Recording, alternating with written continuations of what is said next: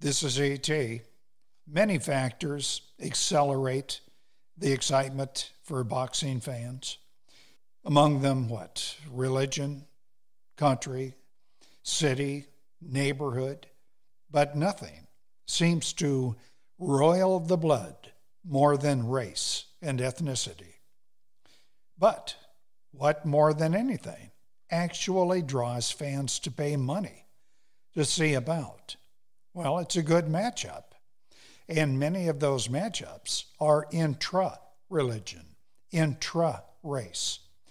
Well, think of Foreman versus Lyle, Hagler versus Hearns. This is Benny Leonard. From New York, he's Jewish. A Hall of Fame, ranked by boxing historians near or at the top of best pound-for-pound boxers ever. But Benny Leonard was almost beaten by another Jewish fighter, Lew Tendler of Philadelphia, one of the greatest southpaws ever, and like the great Sam Langford, one of the best to never win a world title. He learned to fight as a newspaper boy in Philadelphia. That's the way he preserved his territory. At age 15, Tendler began boxing professionally. That was, I think, 1913. As a young professional, he started out as a bantamweight, and he later developed into one of the hardest punchers in the lightweight division. In 1922, the year of the first Leonard-Tendler fight, that was maybe the strongest lightweight division in boxing history. We had fighters like Rocky Kansas, Freddie Welch, I'm trying to think, Johnny Kilbrain, Johnny Dundee. Leonard, during this period, showed himself to be the greatest lightweight of all of them.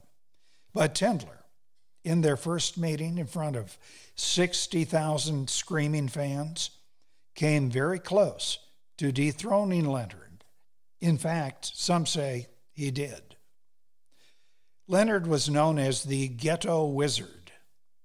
In 1917, he took the lightweight crown from Freddie Welch.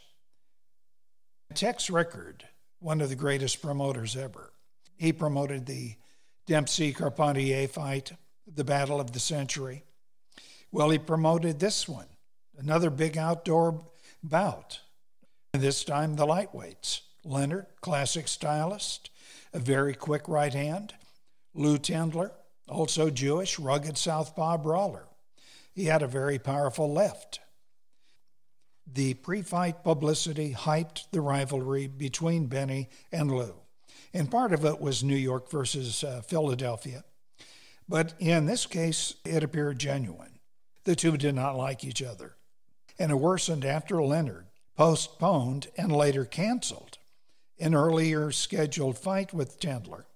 And Tendler thought it was because Leonard could not make the 135-pound limit. The fight took place on a very warm night, July 27, 1922.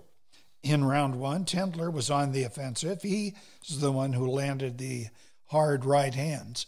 He also opened up a cut over Leonard's left eye. And Tendler was working the midsection too, and it was working. Leonard was slowing down.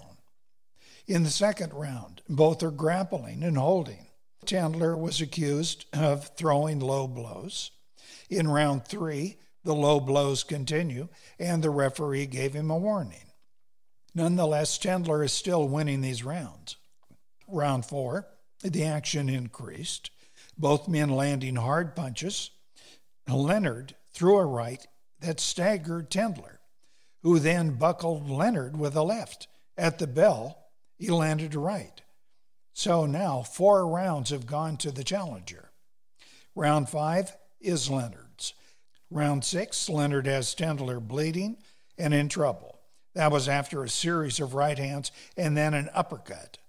You can tell reading the accounts that Lew Tendler is tiring out. In round 7, the champion is easily outboxing the challenger. But in round 8, Tendler almost became a lightweight champion of the world. This southpaw fighter used a right lead, not simply to jab, but also set up his own powerful left. After about a minute of stalking Leonard, Tendler threw a quick right. As he pushes forward, then landed a left cross. Leonard's legs buckled. He's sagging. Then he clutches and pushes Tendler backwards. Lew tries to break loose, but he can't. Then, this is one of the strangest things in boxing history. The champion began to talk. Now, some newspaper accounts say he's complaining to Tendler about the low blows. Others say we don't know what he was saying. He was talking Yiddish. Many years later, Leonard said he talked in a calm way to buy time. He said things like, "Oh, that was a good punch, Lew." Now, I'm quoting Leonard here. I said it to him in a friendly, matter-of-fact tone of voice, and it put the fight on a different plane. Lew snarled, "Never mind that, come on and fight." But I stuck out a restraining hand and I said, "No, Lew, that really was a good punch. It was all right." Lew then paused, and by that time I had recovered my senses. By the end of that round, which was won by the champion, a new cut appeared in Tendler's mouth. The last 3 rounds, well, they all went to Leonard. He had taken total control. He used his heavy right hand. He would stun Tendler several times during the 10th round. And in the final 2 rounds, you can read he easily outboxes Lew Tendler. Almost all the newspapers gave it to Leonard, but by a pretty close margin. 1 or 2 papers did award it to Tendler. Some observers said, well, let's call it a draw. Ring magazine, probably the more objective publication at the time, called it for Leonard by a shade. The referee said, and I'm quoting, it was Leonard all the way. Because of the no decision rule at this time, in other words, newspapers would rule on who wins or loses, Leonard kept the title. Next year, he and Tendler met again. This time at Yankee Stadium, there was no newspaper decision, and as a result, the great Benny Leonard won the undisputed points in 15 rounds. This is AT. Did you enjoy the video? If so, tap the like icon. Subscribe to this channel. Tap the bell icon. You'll be notified of new uploads. Type in your comments below. Thank you.